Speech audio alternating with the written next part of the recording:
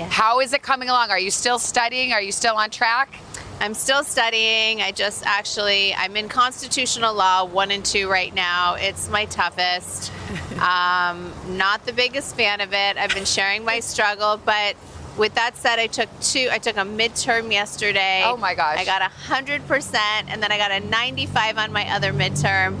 So I feel that like gives me that boost of confidence again, just to push through, and hopefully in the next year or so I can just take the official bar and be done.